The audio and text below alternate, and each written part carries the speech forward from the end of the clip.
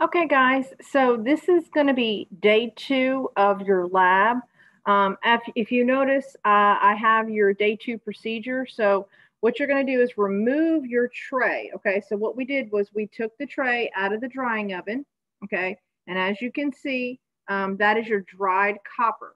Okay, um, the aluminum wire we did yesterday, and we weighed that yesterday.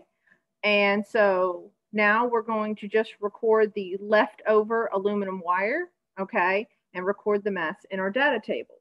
All right, now the day before, you should have had in your data table, okay, we already weighed the mass of the clean, dry, labeled evaporating dish, which is the little clear tray. All right, so I'm going to put my tray on here and I'm going to turn. Okay, so the mass of my tray in copper is 32.90 grams. Okay, so now you're going to write that in your data table where it talks about the mass of, move this back a little bit. Okay, so we're gonna look at that where it talks about the mass of the evaporating dish and the dried copper in grams.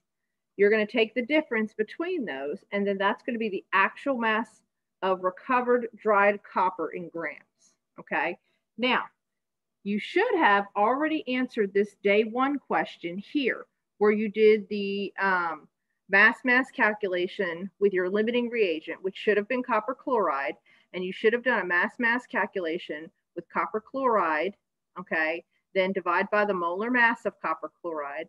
You would do your mole ratio, which is 3/3, 3 coppers over 3 copper chloride, and then the last thing should have been the multiplying by the molar mass of copper, and that should have given you your theoretical yield of copper.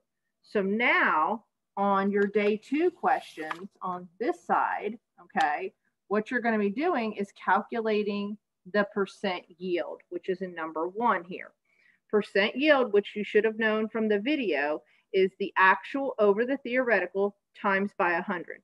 So what you should have done is you should have taken the actual, what we just massed out, the difference in the mass of your dish and the mass of the copper. So that would give you your actual yield, what we just massed out, divided by your calculated grams of copper from the theoretical yield, which was the day 1 calculation.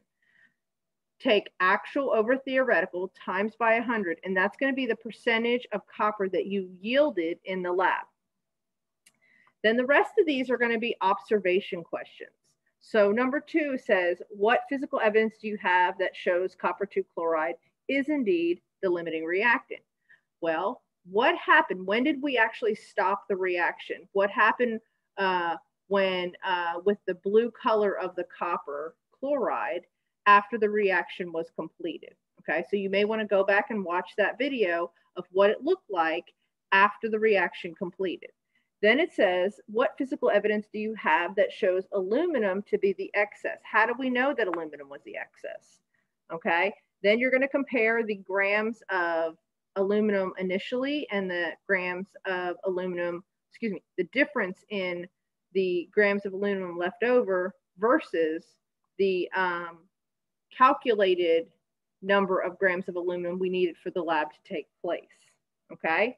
And then you'll talk about some potential reasons why you could potentially get over 100%. Talk about the impurities. You know, sometimes when you dry copper, you may not have dried it long enough and you still may have impurities in there. Well, these impurities have mass, right? So that could contribute to the mass being greater than what it should have been, causing a percent error over 100%. And then you'll answer questions 5 and 6.